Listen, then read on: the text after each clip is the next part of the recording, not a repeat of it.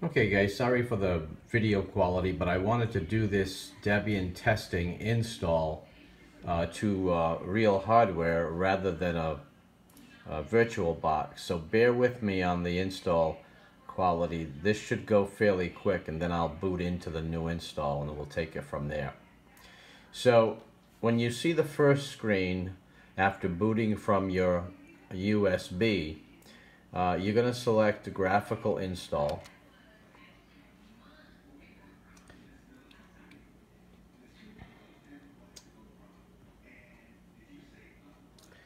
And then you're going to select your language, and you can use the mouse. Okay, so you'll select your language, your location, keyboard,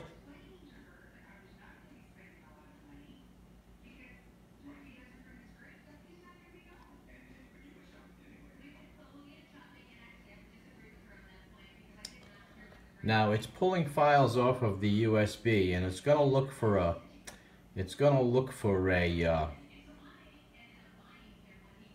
an Ethernet connection or some type of connection to the internet.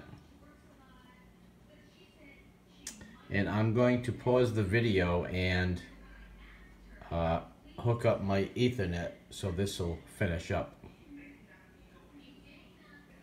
Okay, so I've hooked up my Ethernet and hopefully it is all connected.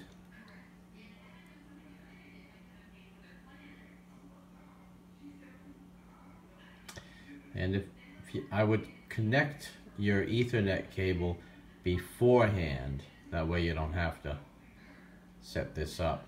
So I'm going to set up a host name as Debian 9,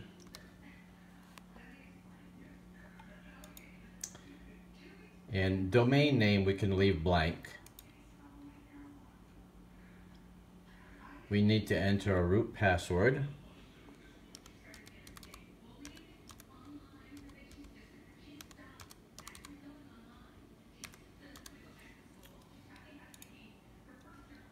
Full name for the new user, I'm gonna say Len. Username is Len, and set up a password for the new user.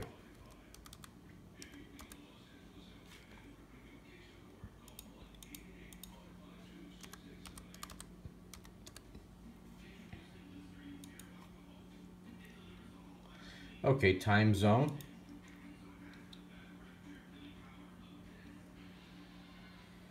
Now I don't need to petition any disks because I have a petition already set up for it, so I'm going to click manual. You have other guided uses, but because I'm installing next to some other Linux installs, I'm just going to click manual.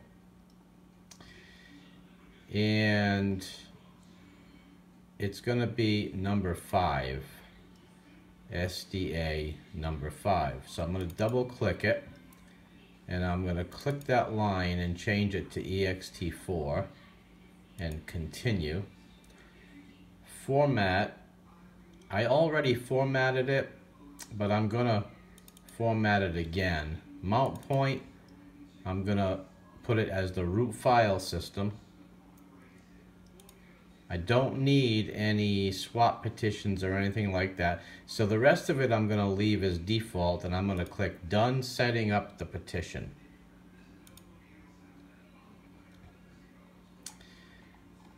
Okay. Now I'm going to, because I don't need a swap, there is a swap petition, and right now it wants to use it as swap. So I'm going to double click it and say, do not use the petition, and then done.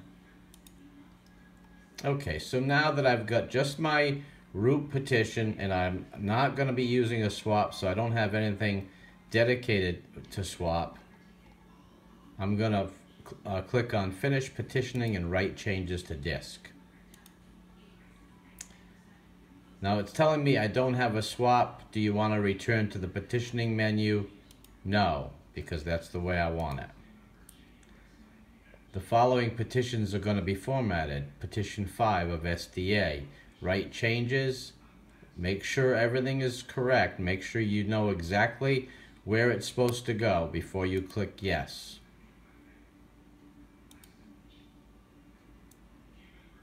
So now it's formatting the petition, and then it should start doing the install.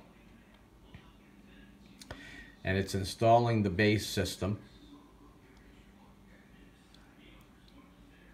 Now this is the smaller size. It's only 325 megabytes. It's the smaller size CD ISO, not the DVD that has all kinds of programs on it. This is more of a net install, not quite as small as a net install, but it's a relatively small download, 325 megabytes.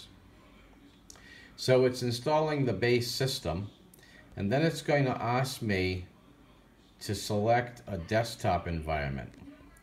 So now it's going to set up the package manager to pull in some files. And of course I'm in the United States, so I want this FTP US Debian.org. We'll take that. I don't have any proxy. And so now it's going to pull in files. And then it'll come up and ask me to select a desktop environment.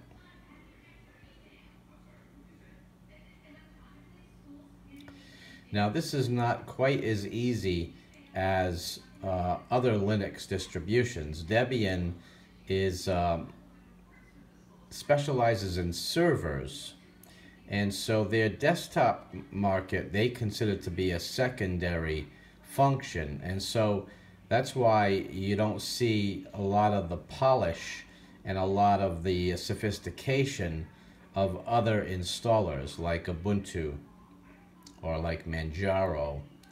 So I'm not going to participate in the package usage survey, so I'll leave that on no, and I'm going to click yes. I'll continue.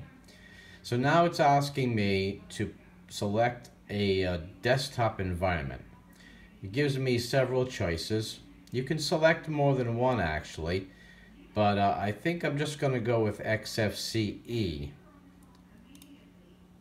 and print server and standard system utilities. I don't really need anything else, so I'm going to click continue. And it's going to go through the installation process. Now there are 1,175 files being retrieved. And I'm going to pause the video until this process is finished. Be right back, guys. Okay, we're just about done installing the software,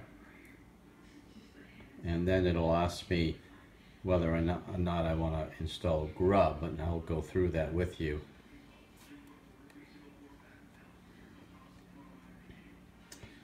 And this will just take another few seconds. So now it will ask me where I want to install Grub. And since I don't want to mess up my boot on my bootloader, and since Debian doesn't allow you to not install Grub, I'm going to end up installing Grub to the same partition that I installed Linux to, or Debian Linux to. And so I'll show you, that should be coming up in a moment. Then I'll be able to, it's going to ask me whether I want to install it to the master boot record or move on and do it myself.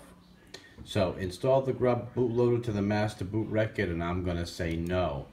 Now, depending on your situation, you may want to, if you're dual booting with Windows, or you're installing to one full drive rather than a partition, you might want to set that up to go to the master boot record. But for me, I'm going to select no, then continue. I'm going to enter the device manually. Now the drive that I used was SDA and the partition was SDA 5.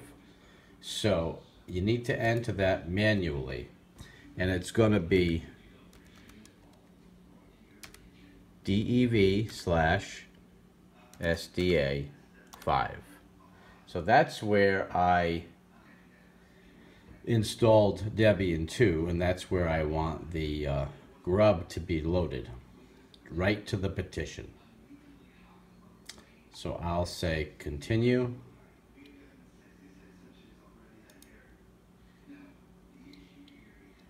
And normally it will do that without any hiccups or error messages. It'll just finish up.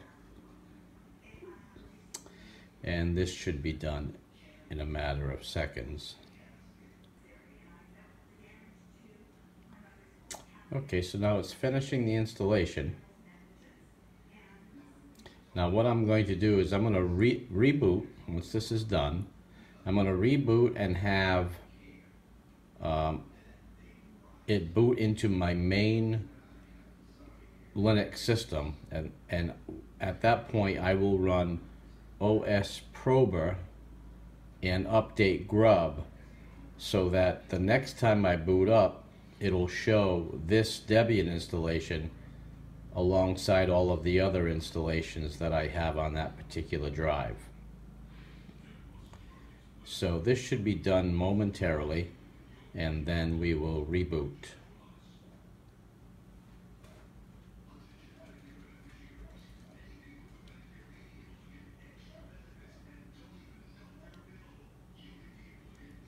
Okay, so installation is complete. Time to boot into your new system.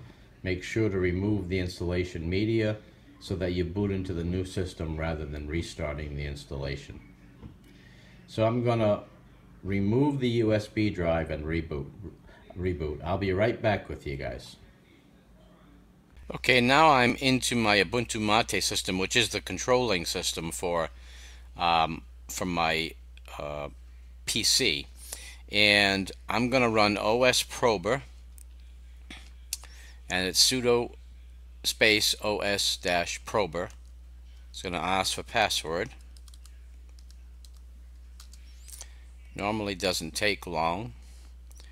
You see it already found the Debian install at SDA 5. Now it's just going to finish up, because I do have, I think it's 6 Linux distributions on this disk. So it won't take long. It'll be done, and then I'm going to run update grub.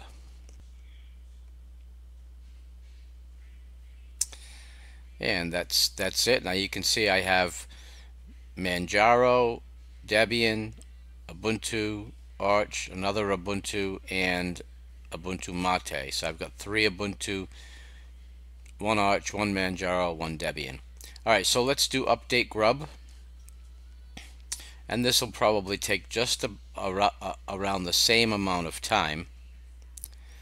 And once that's done, then I will reboot into the Debian install, and that's where we'll pick it up.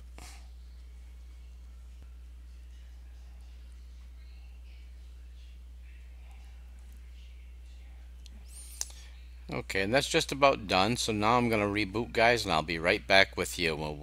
We'll pick this up in the Debian install. Be right back.